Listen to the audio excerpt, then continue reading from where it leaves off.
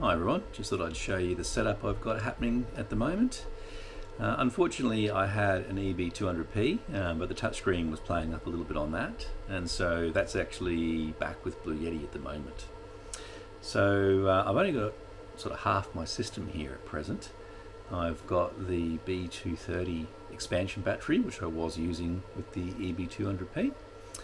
And because I've had to send all the accessories back with the B200P, that's really only left me with one option to charge this battery. I'm using it really just to charge USB devices. It doesn't have any AC outlet on it, obviously.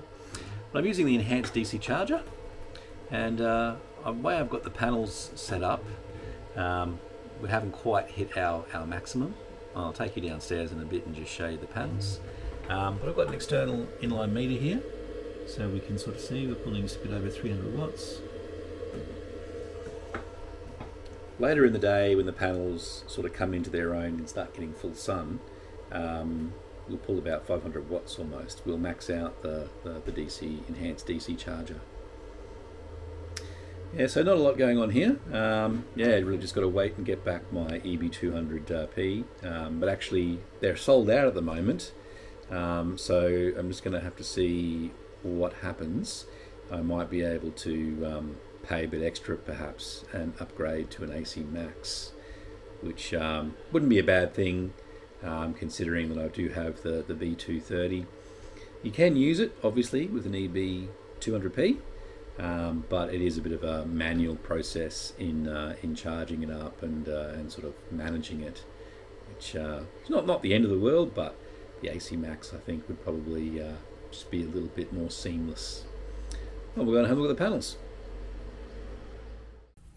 Okay, so I've actually got two solar panel arrays at the moment.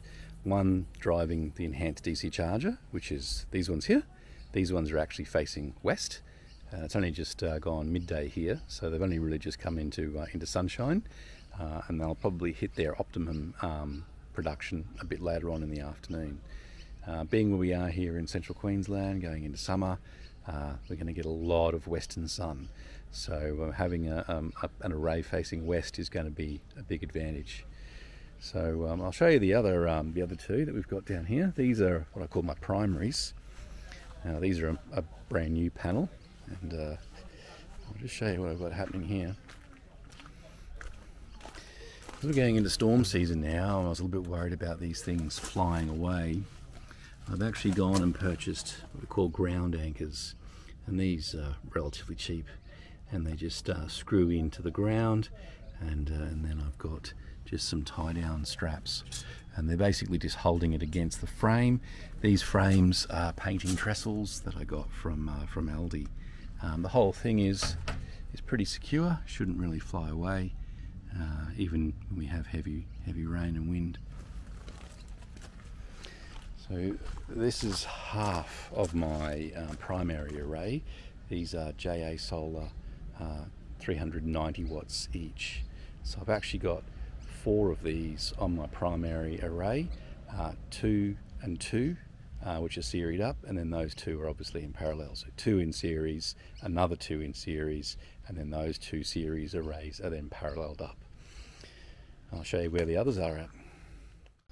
Okay, so these are the other panels.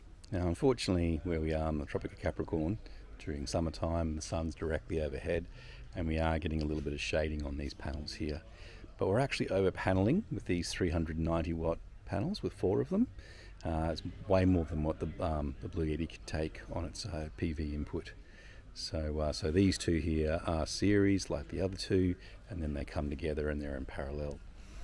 With those 2 western facing ones I showed you before, I've actually got a couple of older panels here, and I've also connected them up in parallel. So the 2 out the front that faced west are in series, these 2 that face north are in series, and then those 2 are in parallel. So during the day these can produce a bit of power. As you can see, they're getting a bit of shade here as well, and then the western facing ones can really kick off in the afternoon. Once again, over paneling for the enhanced DC charger, it can only drive up to 500 watts anyway, and combined these 2 arrays are about 1000 watts. yeah, so anyway, that's the current system, and when I get my head unit back, I'll take you through what's going on with that.